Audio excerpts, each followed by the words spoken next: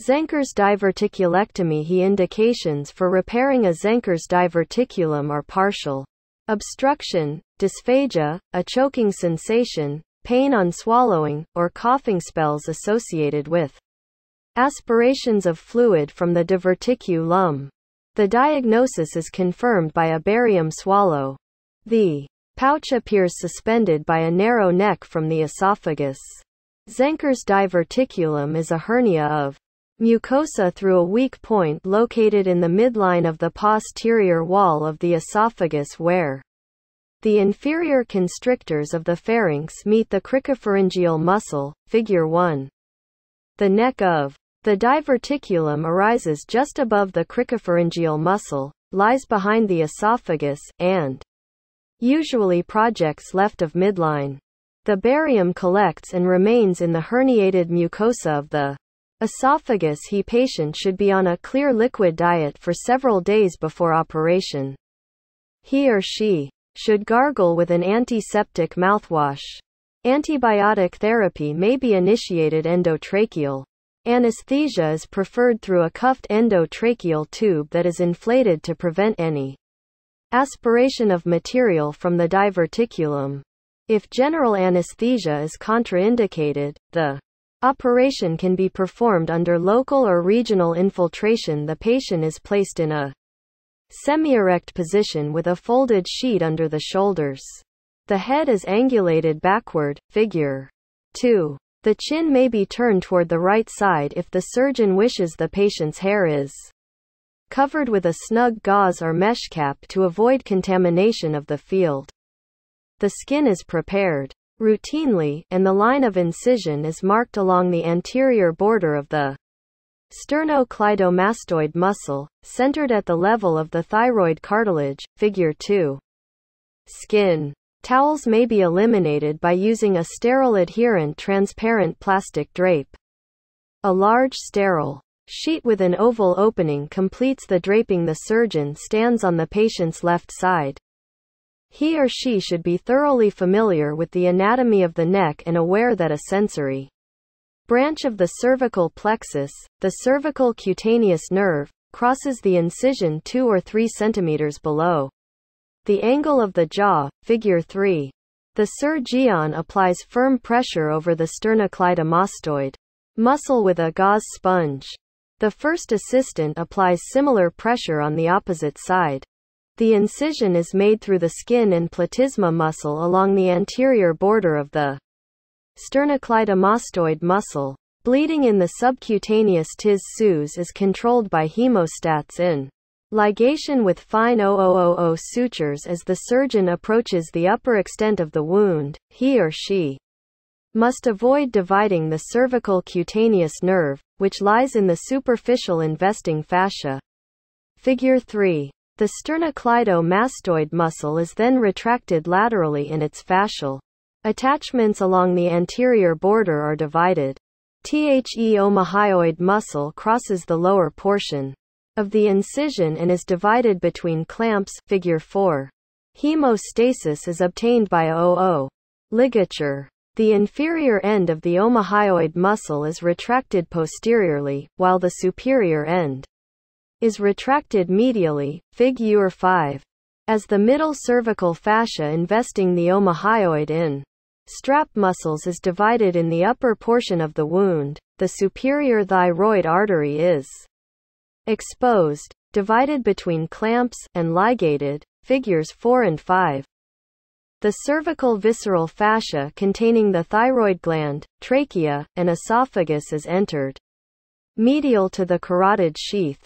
The posterior surfaces of the pharynx and esophagus are exposed by blunt dissection. The diverticulum is then usually easy to recognize unless inflammation is present, causes adhesions to the surrounding structures, figures 6 and 7. If difficulty is encountered in outlining the diverticulum, the anesthesiologist can pass a rubber or plastic catheter down into it.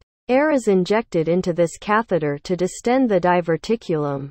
The lower end of the diverticulum is freed from its surrounding structures by blunt and sharp dissection. Its neck is identified, and its origin from the esophagus located, figures 6, 7, and 8. Special attention is given to the removal of all connective tissue surrounding the diverticulum.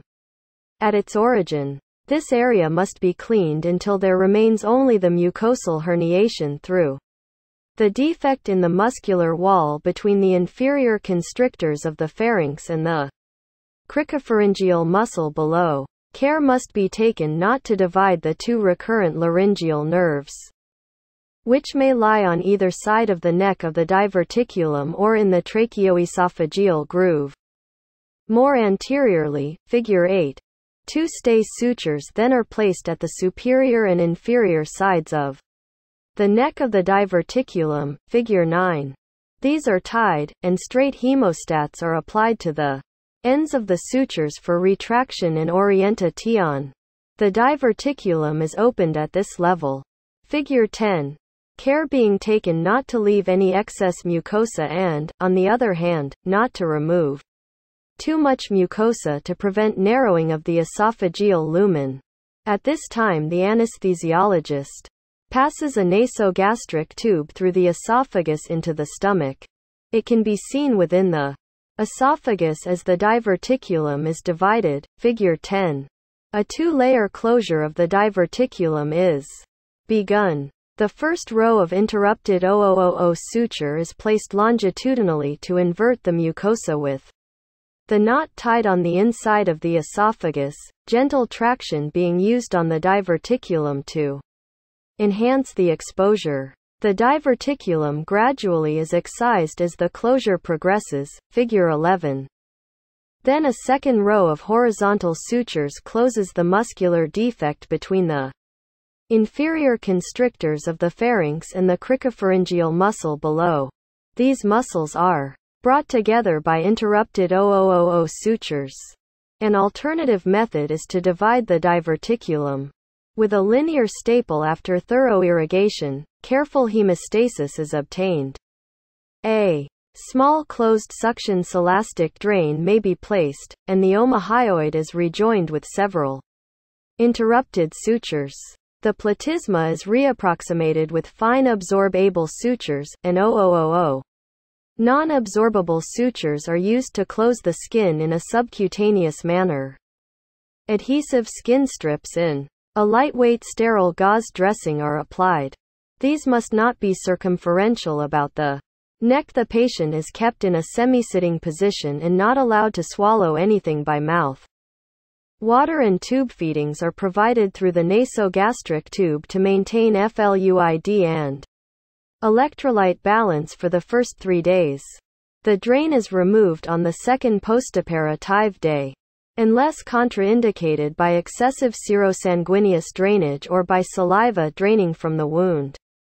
The nasogastric tube is removed on the second or third postoperative day, and the patient is started on clear fluids. The diet is advanced as tolerated. The patient is permitted out of bed on the first postoperative day and may ambulate with the nasogastric tube in place but clamped off. Antibiotic coverage is optional, depending upon the amount of contamination.